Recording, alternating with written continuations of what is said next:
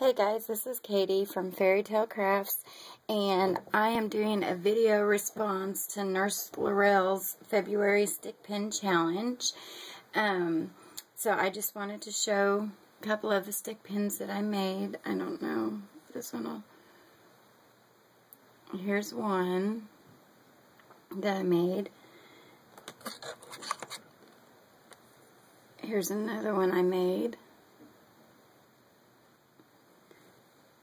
And here's my third one. I had a hard time finding the pins here where I live, and we had a family emergency, so we had to go to North Carolina.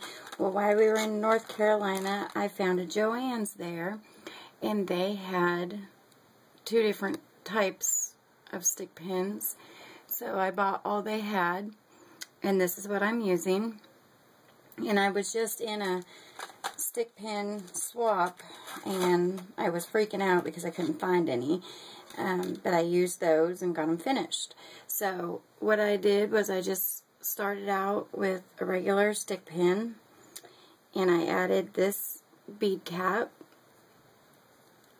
to the stick pin.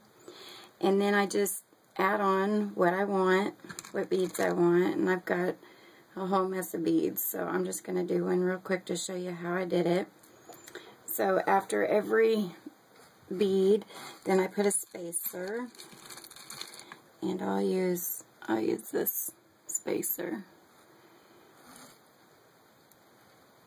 I'm trying to do this in frame for you, and just keep adding. I'm just going to add a few just so you get the idea. To how it's done. I'm just going to add different spacers because I didn't plan it out real well. Anyway, and I just kept adding and adding until I was happy with how long it was and what it looked like.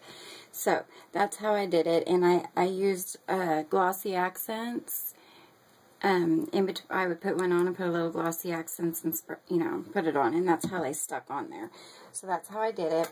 The challenge that I was in was a St. Patrick's Day. So what I did was I painted the tips of them because they were all white and I needed them green, and I just used my regular metallic paint, and I glossy accent over it to make it the color that I wanted, and it turned out like this. So I'll show you real quick the tag or the stick pins that I did for the swap.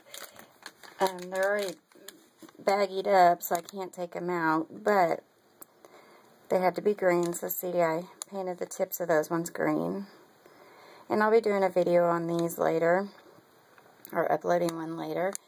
I just wanted to show you those stick pins. So anyway, I hope you like them, and I hope she likes them. But I just, oops, let me throw them for a second. But those are my stick pins that I made for her challenge, and it was a lot of fun, and I'm really liking this stick pin deal. I've been wanting to make them, and now that I've got 400, 500 stick pins, I'm going to be making a lot more of them. So anyway, thanks for watching.